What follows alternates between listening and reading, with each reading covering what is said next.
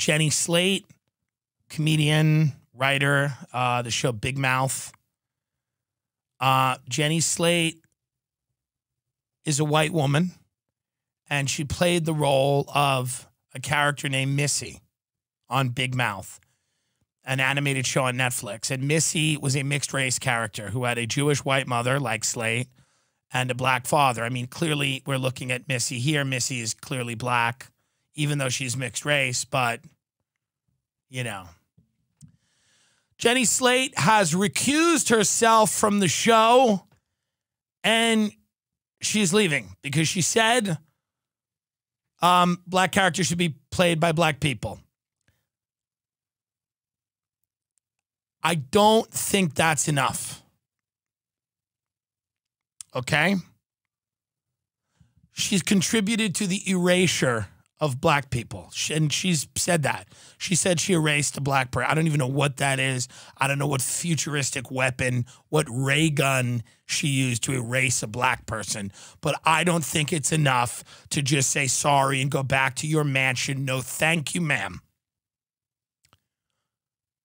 Jenny Slate has to go to jail. She has to be brought up on charges, and she has to go to jail for no less than 10 years for what she did. This is not a fucking joke. Stop laughing, you white pig. She needs to hear every night. She needs to hear the bars clink. She needs to lose her freedom. What has she done with her freedom? She's used it to erase black people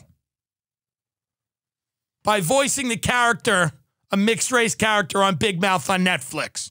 No thank, and cancel Big Mouth while we're at it. Good, sorry, Nick Kroll. Cancel Big Mouth.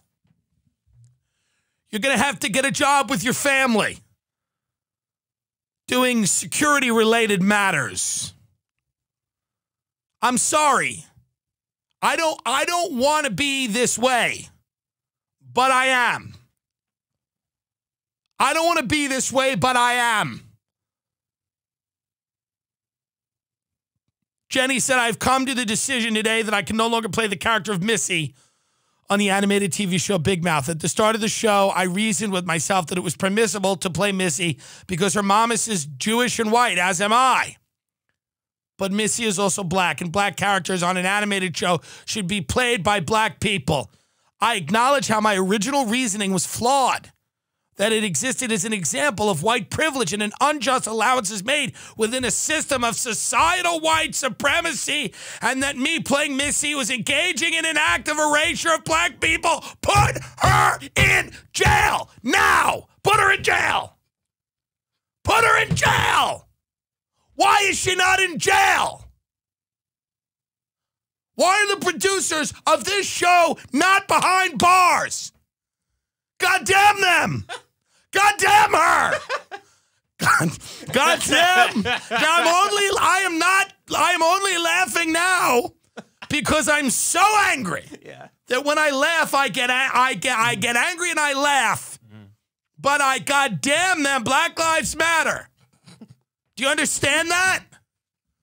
They matter on a Netflix cartoon. Put her in jail that Nick Kroll's parents built.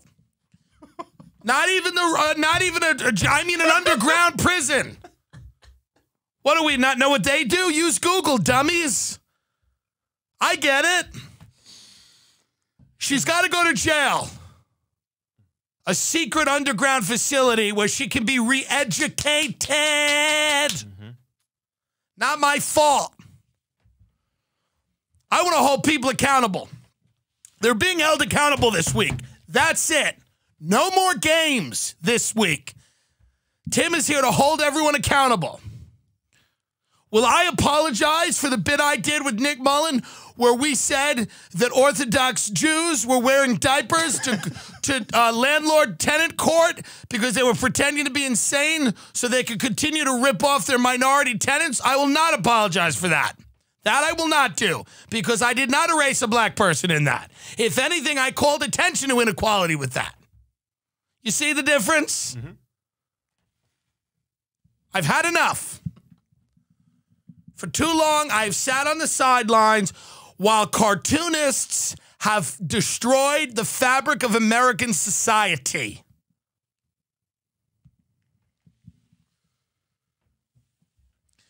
We cannot tolerate this anymore.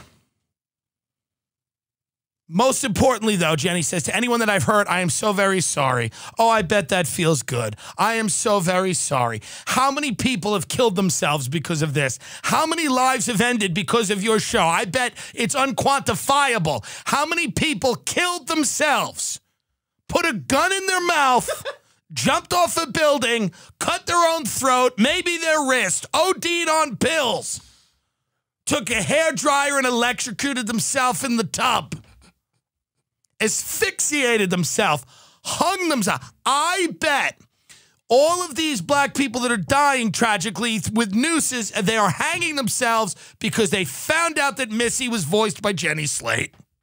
That is a hypothesis I have. It is not proven, it is a hypothesis, but I think it's pretty damn good. So I'm asking Ms. Slate, and the producers of Big Mouth to turn themselves in to the military. Not even the LAPD, those corrupt bastards. No, the military to have a tribunal. We need a military tribunal in this case.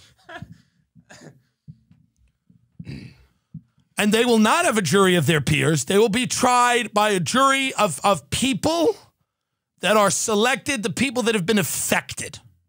The people that have been affected. Failed comedians will judge her.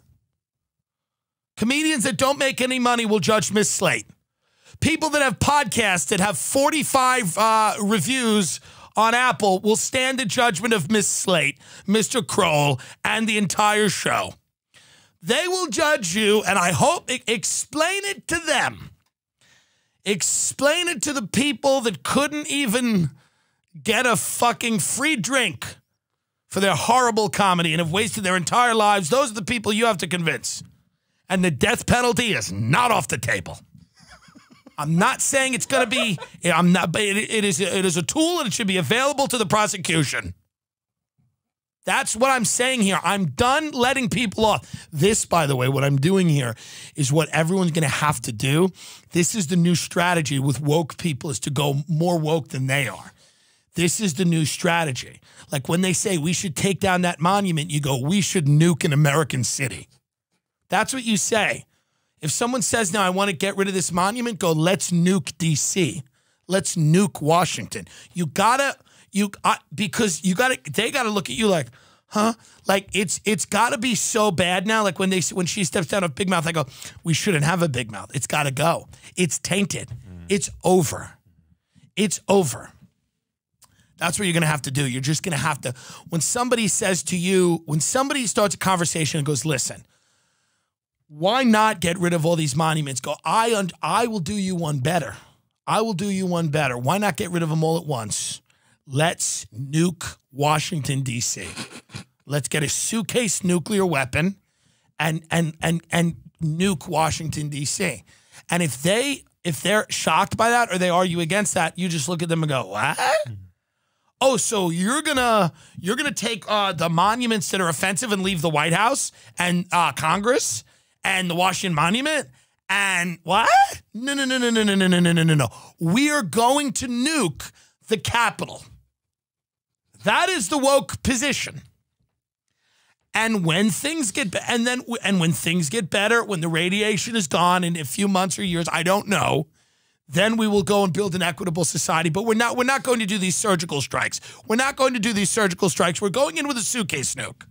We're going in with a suitcase nuke, and Jenny Slate will be publicly executed for what she has done to the black community. Yes or yes? Yes or yes? Don't get that. As the great Daryl Davis, drunk real estate motivational speaker in Long Island would say, yes or yes. Don't give them the chance to say no.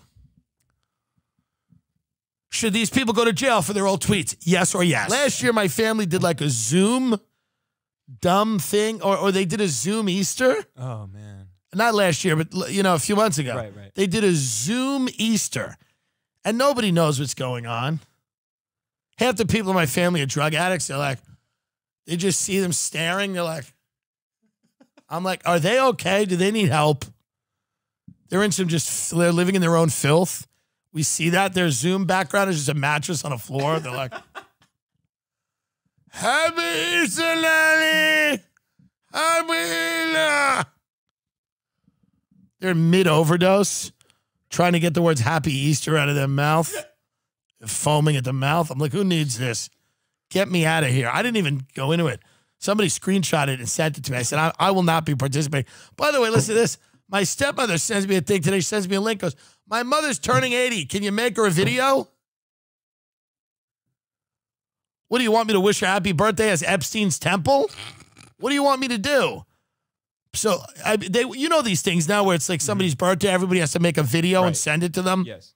Hi, thinking of you. Wish we could be there. So I just, I have my glasses on. I'm like, hey, Dorothea, we love you.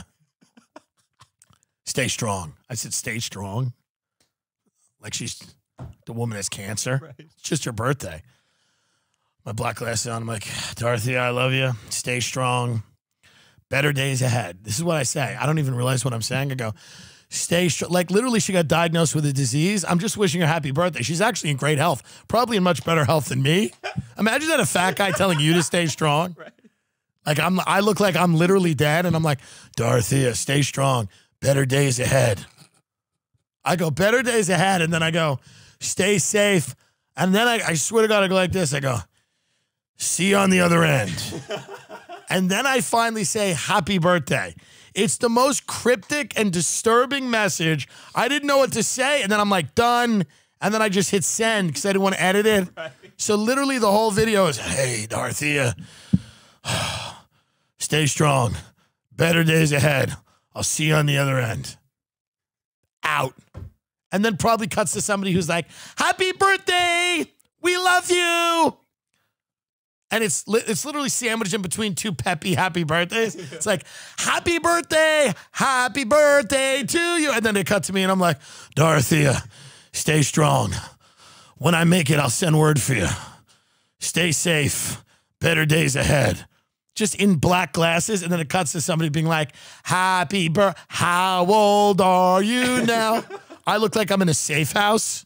I'm just laying on my bed like this top. Hey. Happy birthday. I can barely breathe. I think I have COVID. I'm like, happy birthday. I smoked too many cigarettes last night. I'm like, happy birthday. Stay safe. Better days ahead. Hope to see you on the other side. It's just the darkest. And you're wearing sunglasses? I'm wearing black sunglasses because I was outside in the pool. And then I get this message like, hey, you gotta wish this woman happy birthday because she gives a fuck. They asked a couple of my cousins who are on heroin. They're on smack. They've met her twice. When you have a divorced family, nobody knows who anyone else is. They're going to ask her for money. Hi. Happy birthday, Dorothea. I've run into some hard times, and I want to let you know if I give you my bank account number, is there any way you could send a wire here? Could you send a wire here, please? I'm suffering.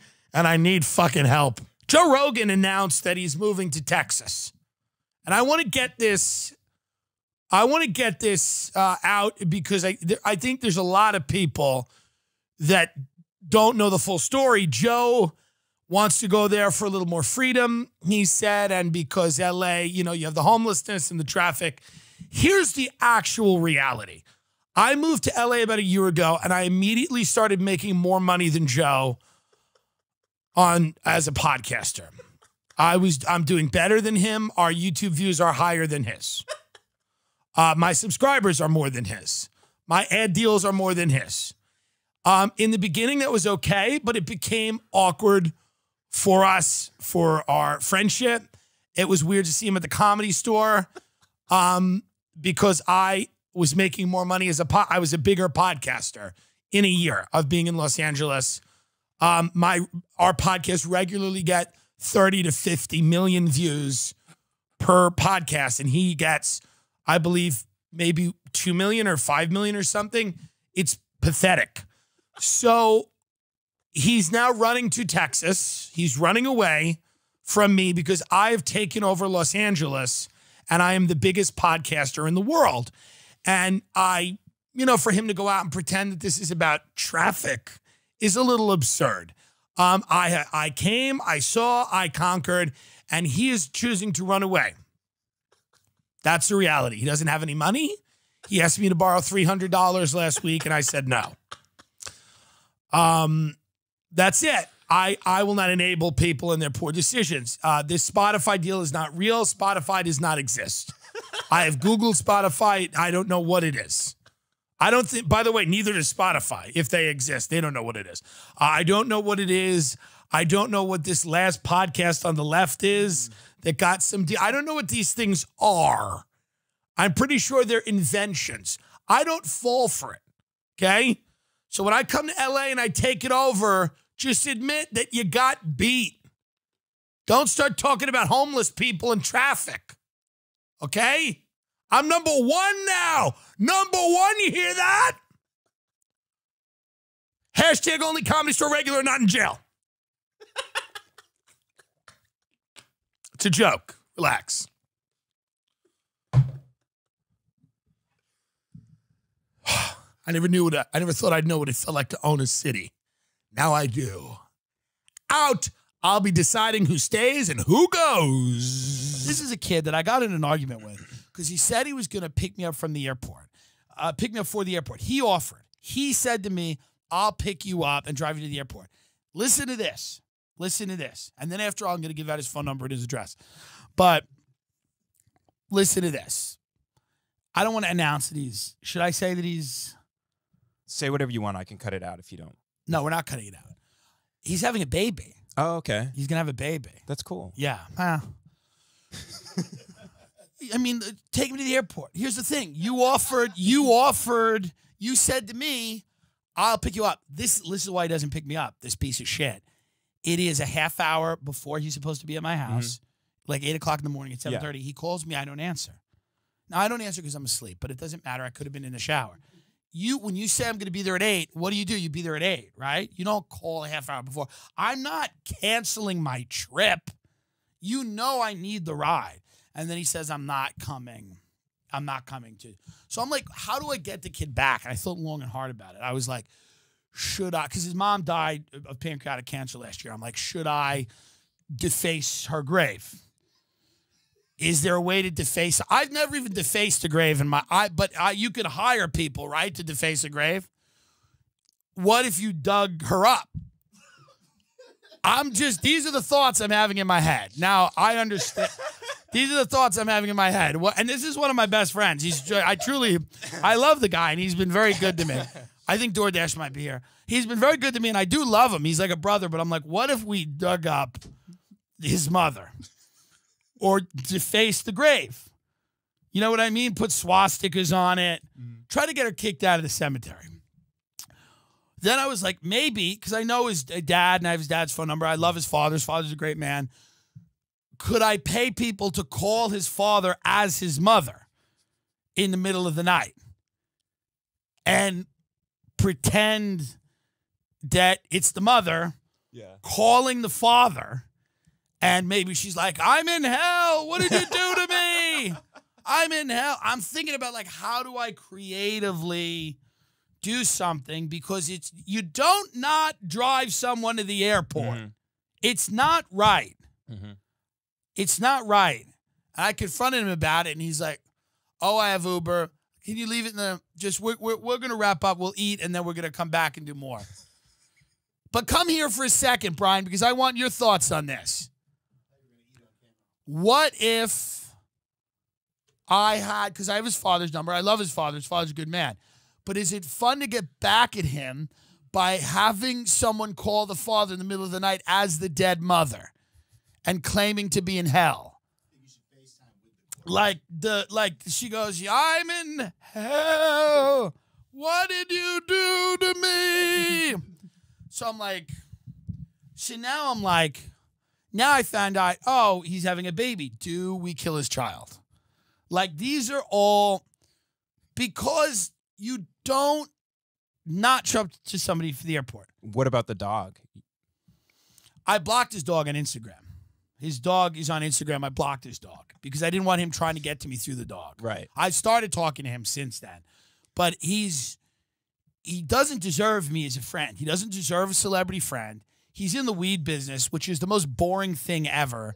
And he drones on and on about grow operations. No one gives a fuck. Shut up, dummy. No one cares what you're talking about at all with your fucking weed business. Yeah. You're fucking working for a drug dealer, okay? He's not Warren Buffett. He's a fucking drug dealer. And I'm glad that and that's every weed company. That's fine. I'm glad you're making money doing it. I don't think it should be illegal, but let's not talk about it like it's a fascinating fucking bit. It's just not. It's not a fascinating bit. Oh, what do you have the weed and people buy the weed? Shut up. We get it. Enough. You're a boring fuck. So usually he is. He's just a boring, pouty little bitch. He pouts a lot. He's always like, you know, so he's dating someone who's going to have his child who is in the Dreamer program. She's a dreamer. Okay. Can I get her deported? I mean, genuinely, can I get her to commit a crime? Can I convince her to commit a crime? Can I goad her to commit a crime so I could get her deported? These are all thoughts that are appropriate. These are appropriate thoughts. You can't let people fuck you. Am I wrong here? No. I didn't do a lot of this. It takes too much effort. We put too much money into the studio. I can't hire people to deface graves. I just don't. I can't pay everyone. I got too many. I'm paying this guy. I can barely talk. He can barely talk. He can't look anything up. I should have him deface a grave. I should tell him that's part of what he's doing now. You go and deface a grave. I've decided not to. I've decided to start speaking to him again on a limited basis to see if he can earn the friendship back. But enough with the tell me I can't have condiments, you know? But this is the thing. It's like, how do you get anyone back now? How do you get anyone back? You can either cut them off or you have to go big. You really have to go big. You know, we're going to take a break now. We probably need to reheat the quesadillas anyway because, you know, it's the traffic in the city is like you order something, you get it 3 days later. They've eaten half of it. You know what I mean? These people, a lot of these people living in their vehicles, it's very hard. Like they're sleeping on a fucking pizza box. It's like, it's an utter nightmare here, which is why what a joy a pandemic would be. What a great change of pace. Everybody who's like mad about the pandemic, they're all the worst people. They're all the worst. Oh my God, I hope I'm just so upset because we're going to Mexico and it's coronavirus. I hope that it doesn't. Oh, I hope it does. I hope it does. I hope you're wheezing on a beach. I hope you're wheezing on a beach somewhere. I hope your girls' weekend goes so south so quickly. I hope you're wheezing on a beach. And I hope that there's fucking little Chinese guys with fucking, you know, like those big fucking bug nets, and they're just fucking throwing them over you because that's what happened to the other guy. And that's where I'm thinking. But I'm going to be friendly again with Michael. But I mean, wasn't he wrong? He was in the wrong completely. He should take you out maybe on a vacation, or you should rent a house out in Malibu for the weekend, I think. You should go big. These are good ideas to win back my friendship. Would that be enough for you? Something like that? No. It would be a start. It would be a start to open a dialogue. Yeah. I think that would be a start to open a dialogue. Okay. He is really one of my best friends. He's helped me out when I was like, he's lent me money before when I wasn't doing well and everything like that. But listen, we can't live on the old times. You know what I mean? Like we have to realize I would feel weird like going and defacing his mother's grave. Yeah. That would probably be too much, right? You think so? Yeah. Ben's saying I think it's illegal also. Ben's saying that because he's a Christian. He believes in all this mumbo jumbo. Believe in all this mumbo jumbo. When I'm dead, I want you to take me out and fucking party on and fucking throw my fingers in a restaurant and stuff. I want you to take my rotting corpse, use it in a political thing. I don't even have to agree with what your stance is. You just take my rotting corpse and go all over the place with it. animate me or whatever.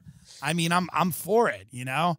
I just hope that people aren't listening to the show and they've found out that, or they think that I'm a bad person because I had some of those thoughts, because those are normal thoughts to have when you are wronged like that by a friend who says, I'm on my way to work now. I called you, you didn't answer. I thought something was up, so I turned around and went the other way. What? Excuse me? No good. No good.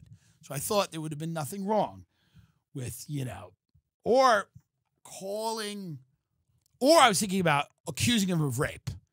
Like, as a woman, creating a woman or paying a woman or several women potentially to accuse him of rape. Or to call his parent, like his father and his brother, and say, I was raped. I'm not going to do it. I'm not going to do any of it because I'm, you know. But these are all. This is what they call a proportional response. He has your AirPods also. You know, now that I think about it, he still does have my AirPods. I had to go buy $200 AirPods. Yeah. I'm going to deface the grave. I think I'm going to deface the grave. I really think, what if I just write Trump 2020 on the grave? And so people think she's a Trump supporter.